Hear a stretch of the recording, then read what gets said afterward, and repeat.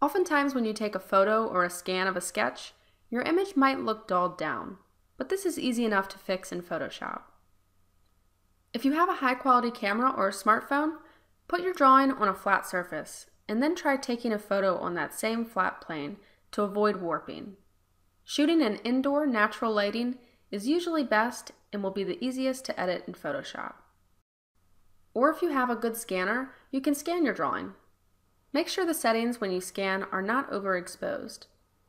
It will be easier to have a darker image that we can brighten up than one that's overexposed and has lost stroke detail. I'm going to demo on a scan of my sketch, but the same process can be applied for photos. To start, I'm just going to make a copy of my scan, so that if I ever need to, I can access that original file. Now I'll just drag and drop my file into Photoshop and begin editing it. As we can see, I accidentally scanned my image in upside down.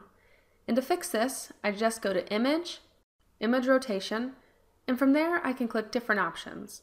In this case, I'll turn it 90 degrees clockwise twice. Now that my image is right side up, I see I need to straighten it because it's crooked. So I'm grabbing the rectangular marquee tool and I'm selecting the area I want to turn. Now I'm grabbing the Move tool, and as you can see, as I hover around this corner, this little arrow becomes bent. And clicking down, I can rotate the image slightly to straighten it. Once I'm happy with that, I press Enter on my keyboard, and then I click Select, and then Deselect. Now with the Crop tool, I can go ahead and just crop out everything I don't want. Now it's time to edit the image's color and contrast. To start, I go to Image, Mode, Grayscale. See how it just makes it more of a neutral gray? Now I'm just going to go to Image, Mode, RGB Color, so that I'm able to apply colors to it again when I want to.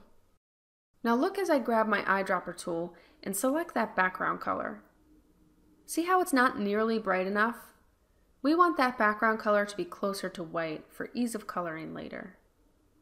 Our first step to achieving this will be by going to Image, Adjustments, Levels. Now see this space on the right? That's going to affect the white of our paper, so you can just drag that slider over to make it brighter. And over here we can drag this slider over to make our lines darker. There are no exact numbers you should use, as every image will require a different amount of tinkering. So just move the sliders around until you have a better contrast than before, without losing any quality of your sketch. You can also try Image, Adjustments, Brightness, Contrast, and move around the sliders there. To get that extra level of brightness, you can go to Select and then Color Range. And from there with the eyedropper tool, with sampled colors selected from the drop-down, we can click the background color and press OK. Now as you can see, Photoshop has selected everything that is that color. It won't be a perfect selection, and you can play around with it until you're satisfied. But now coming over to the color panel and clicking this top square, I can pick up the whitest white possible.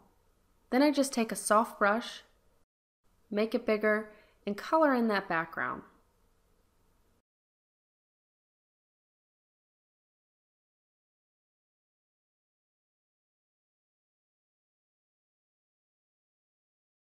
Now I just go to Select, Deselect, and see how that brightened up that background? Now I notice I want to edit the contrast again to match that brightness of the background. So again I go to Image, Adjustments, Levels, and like before I'll just push around the sliders. Now I like this, but it's a little too contrasty for me.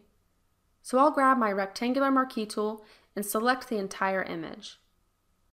Then I'll press Edit, Copy.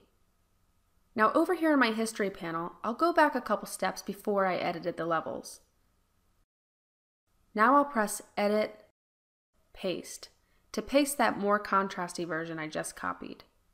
And as you can see, because I pasted it, it's been made into its own new layer. So I have both versions I kind of like here. I want to come up with a happy medium between them. So with the top layer selected, I go over here where it says opacity, and I'm just going to bring the layer's opacity down until I'm happy with it. I think I like this more subtle contrast better. Now that I'm happy with this, I just right-click a layer and press Flatten Image. This will bring the image back to one layer. Now you may find that your image has some unwanted lines or little specks in it. To clean these up, you can use the Patch tool. All you have to do is circle it and then drag it to a cleaner area. You can clean up any dots this way. So now, as you can see, these edits make a really nice improvement from the original scan. Now, if you prefer, you can actually edit non-destructively, as it's called.